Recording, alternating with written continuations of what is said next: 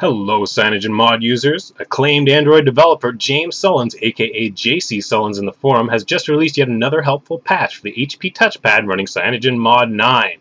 This time he addresses an issue with the USB not releasing the wake lock. This was preventing the touchpad from going into a deep sleep mode when you turned off the screen, and we're doing absolutely nothing like that.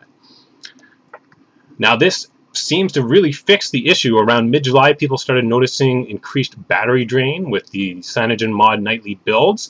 Now this really seems to have fixed the issue. Now July 7th is known to be the best build in all-around performance and battery drain, and that was showing a battery drain of about 25 to 35 with the screen off. Now current builds were showing about 160 to 180 battery drain with the screen off, which is quite a heavy battery drain. Now once I applied this patch, I was getting about 30 to 48, which is a lot more normal. Now I've only tested these results for about a day, so take them with a little grain of salt. Everyone's device is going to be slightly different, and you're going to get different results. But this does seem to have a very big effect. If you're running the current nightly builds, especially August builds, you're going to want to download this flashable zip file right away from the description below.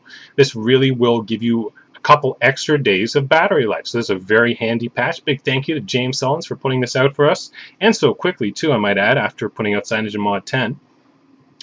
Now definitely go and check this out.